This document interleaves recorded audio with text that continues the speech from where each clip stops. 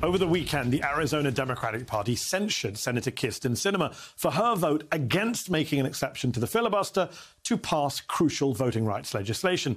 But that censure is a symbolic gesture, and Sinema sadly isn't up for re-election until 2024. Still, while Sinema does nothing, Republicans in our own state are very busy proposing major changes to Arizona election law. Despite their own review of the 2020 election, they're finding no evidence of fraud. NBC News reports, quote, proposals introduced in the state House or the Senate would add an additional layer to the state's voter ID requirement, such as fingerprints, and stipulate the hand counting of all ballots by default. Other legislation would require that paper ballots be printed with holograms and watermarks. Beyond ridiculous. Still with us, Simone Sanders and Susan Del Percio. Simone, question to you. Why did Joe Biden, do you think he came so late to the voting rights battle, to publicly opposing the filibuster? He did this great speech in Atlanta a few weeks ago. But what was the thinking inside the White House in 2021? Why put off the voting rights struggle and go for infrastructure and build back better first? We lost a lot of time, didn't we? Well, Mehdi, I think the president was actually very frank and clear with folks about his thinking there. He did a town hall earlier in the year in 2021 where he was asked this very question. And the president basically said that he had two legislative packages. At that point, it was one big package. It was a bipartisan infrastructure deal that was broken up, bipartisan infrastructure deal, and then the Build Back Better agenda. And he wanted to get those done. And then the next legislative fight he would take on would be voting rights.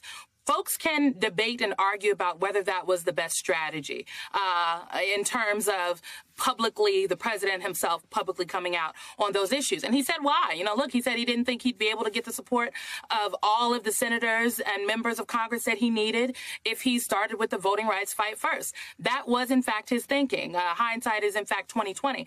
I think now the reality is that, yes, the vote on the debate of the bills, the debate and the actual vote on the bills and the filibuster did fail last week, but it's not over. Democrats can bring the bills to the floor in different ways. They can break the bills up. There is bipartisan, or there should be rather, a bipartisan need and sense of urgency to address these issues. The bills you're talking about in Arizona, Mehdi, they just don't affect Democrats. They affect Arizona voters, period. Yes. Democrats, Republicans, young folks, old folks. And so I think that we have allowed this conversation about voting rights to be had as if only it is something that affects Democrats, or it's just an issue, if you will, for black voters, when it's an issue for democracy. And that's how we should be discussing it. Yes, indeed. And that is how we should be discussing it. And interestingly, there is no bipartisan support for federal voting rights legislation, Susan, but there is a new bipartisan push to reform the very archaic Electoral Count Act of the 19th century, which some would argue helped cause the 1/6 events. Do you think that's good enough? Can Democrats trust Mitch McConnell and co. on this particular proposed reform, breaking it off from the rest of the voting rights legislation and doing a deal just to fix the Electoral Count Act? Well, I think they should get it done. At least it's something that is you can point to and say, we achieved this. There's talk about Biden doing a couple of executive orders on voting rights. He should get that done as well. It goes back to our previous conversation. Small ball, get the victories you can. Simone is absolutely right about this being an issue, though, that affects all Americans. It affects Democrats and Republicans. That disastrous bill in Arizona is going to make it so hard for people in Arizona, all people, all of them, to vote the way they used to vote. Like, it will unpen the system.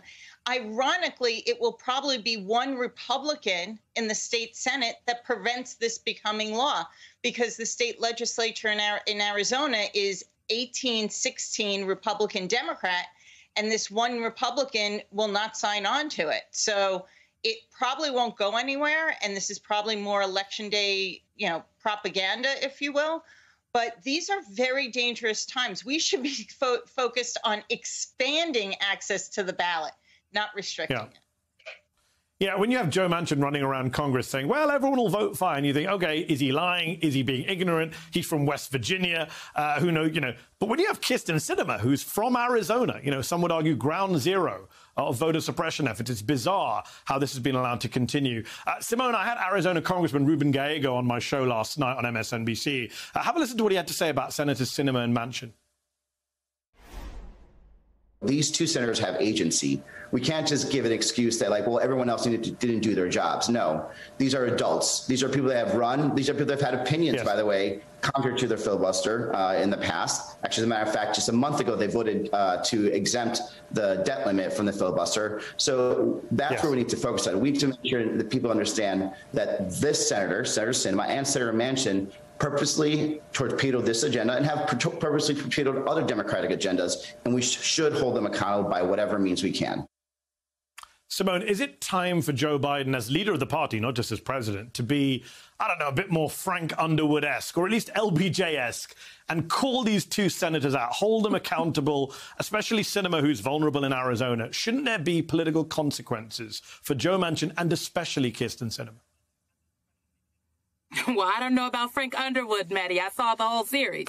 But I will say that the president has, I think the president has been as clear and as frank as he can be. You know, he's gone up to the Senate at this point at least 2 times to a Senate caucus luncheon, a Dem caucus luncheon, to make the case for his agenda. Once on the Build Back Better agenda and the bipartisan infrastructure deal, and then he did it again, and most recently on voting rights. The president is using the tools in his bailiwick in the bully pulpit of the White House. Kyrsten Sinema is receiving consequences for not just her vote against or her unwillingness to support the agenda last week, but her vote against raising the minimum wage in the COVID-19 relief bill, her unwillingness, frankly, to be clear about where she stands on a number of bills. The Arizona Democratic Party, they got her elected, and if they are willing to censure her so publicly 2 years before an actual election, it must mean something's cooking in the water.